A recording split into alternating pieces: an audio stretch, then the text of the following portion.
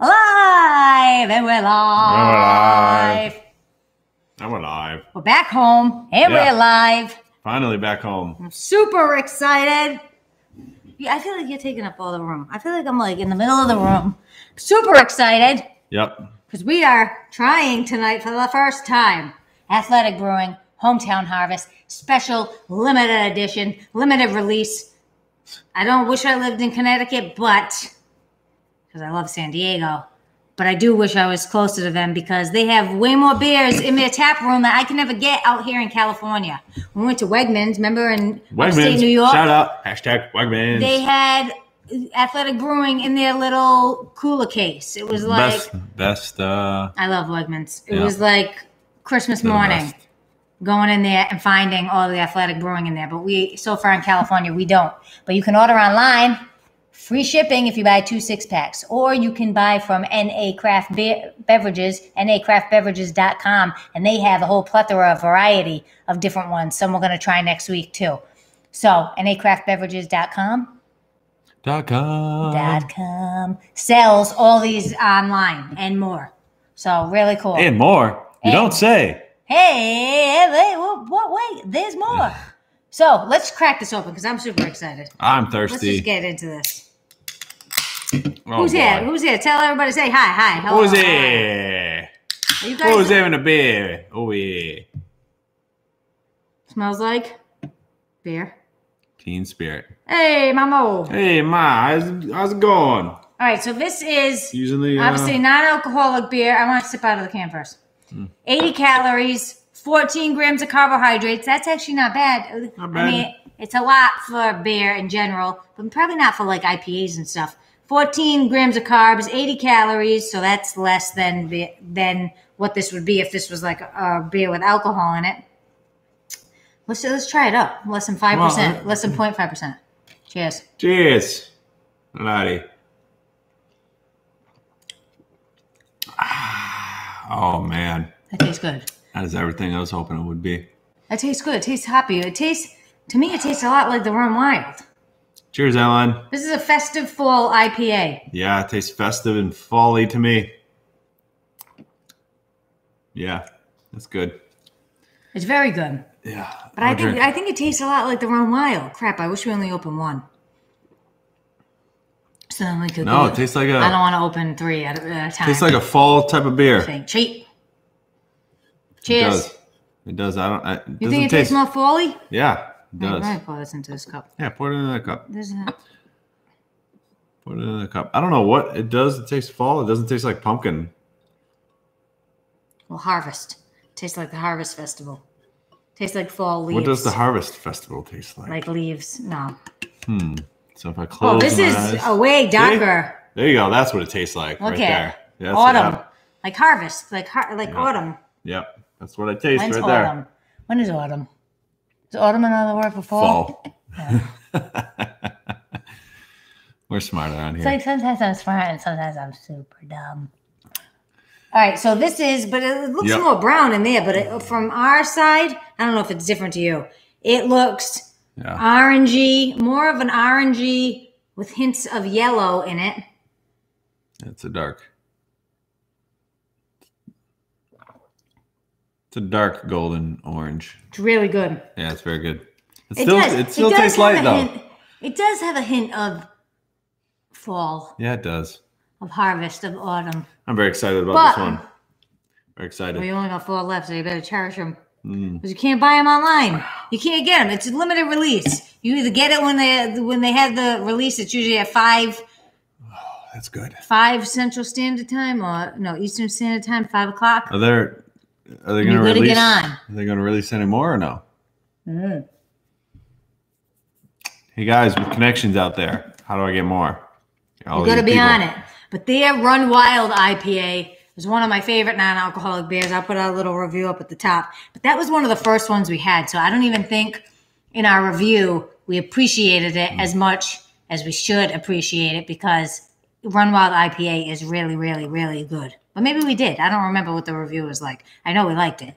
But since then, we've had a boatload of non-alcoholic beers, and that's still one of the top contenders. Yeah. Yeah. very good. Upside Down is good too, but I think the Run Wild is better. What do you think? I think they're both very high quality beers, high quality H2O. All right, let's rate this before we're all done with it. I can't remember. What did I rate the IPA one? I don't know, but this is the tone, so let's just go with it. It's just 20K. Okay, 0 to 10. 10 being the best. Okay, because sometimes Nancy has problems with what side is the better side. What did I rate that day? Autumn. What did I rate that day? And what did I rate in the kitchen one day?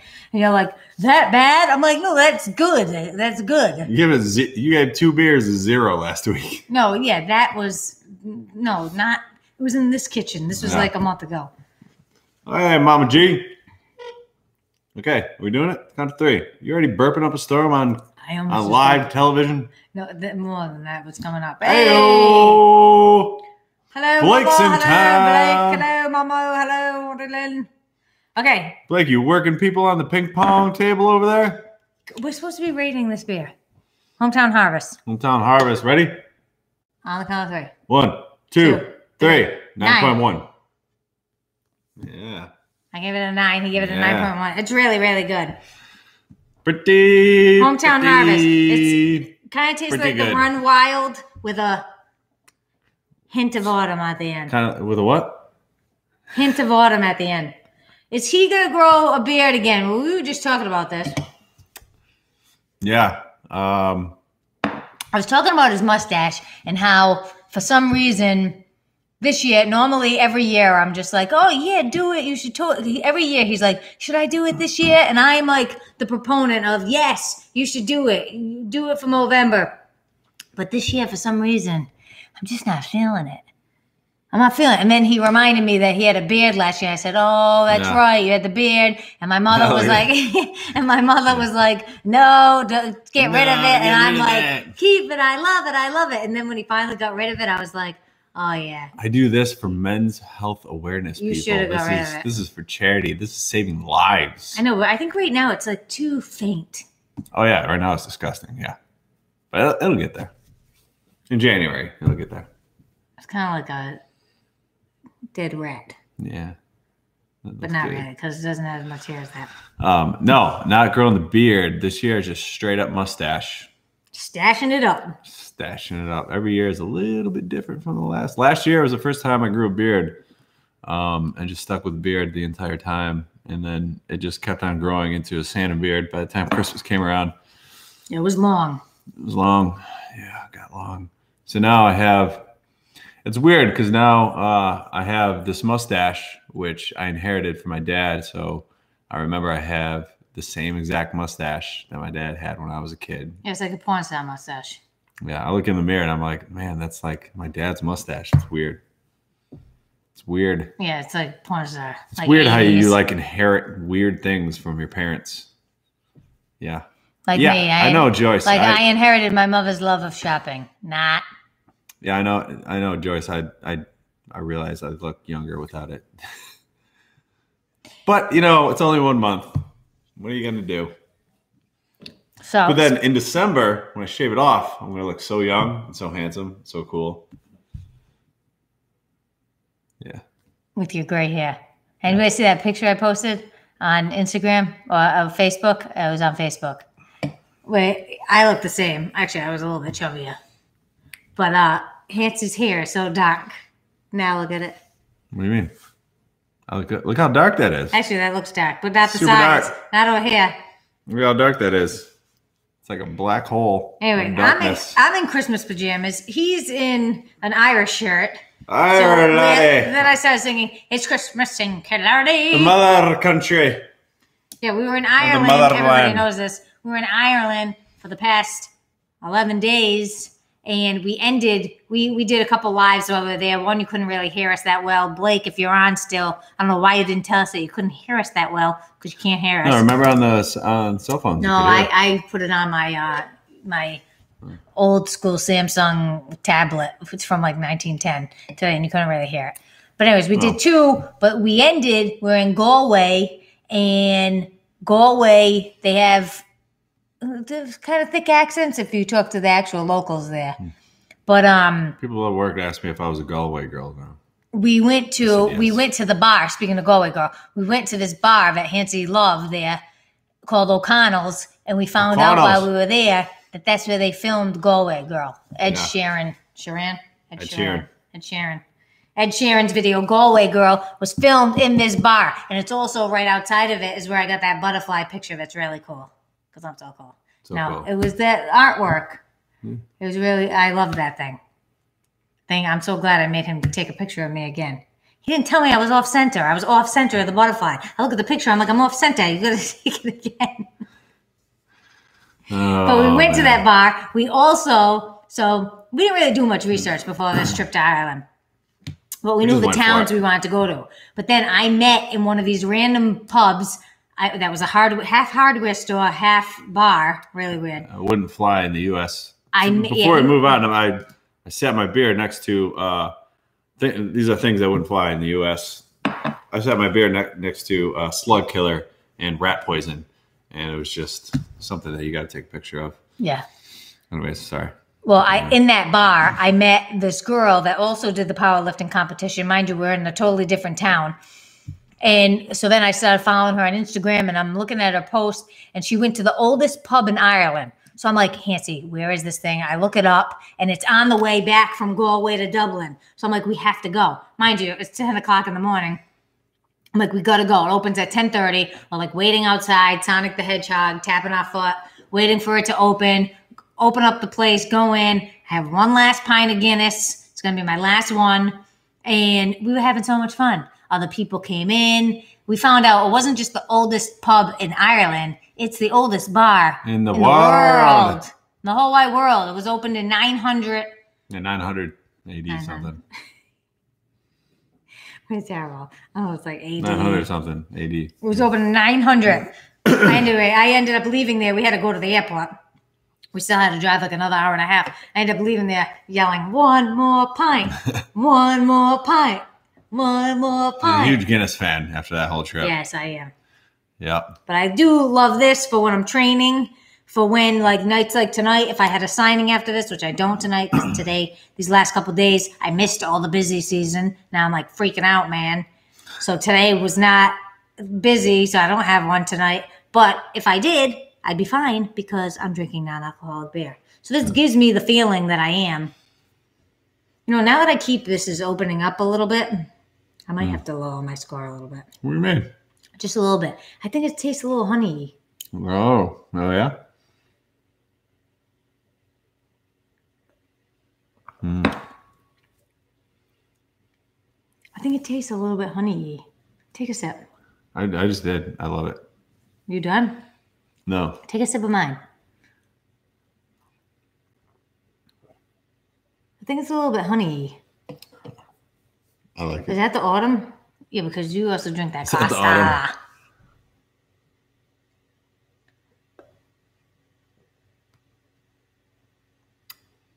Yeah, it tastes like the same beer. I think it tastes a little honey. I don't know. No, it tastes good to me. Tastes great. I think I might have to knock it down a little bit. You did 9.1. I think I gotta go to an 8. 8 even? 8 point. Let's say rookie score. 4.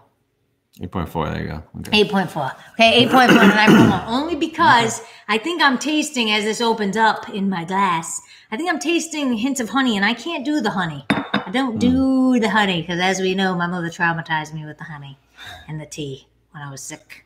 Yeah. But yeah.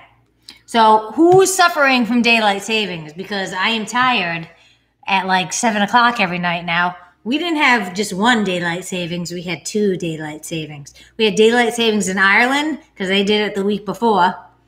And so not only did we switch time zones and we were 8 hours off, then we were only 7 hours off. Then we came back here. It was 7 hours ahead.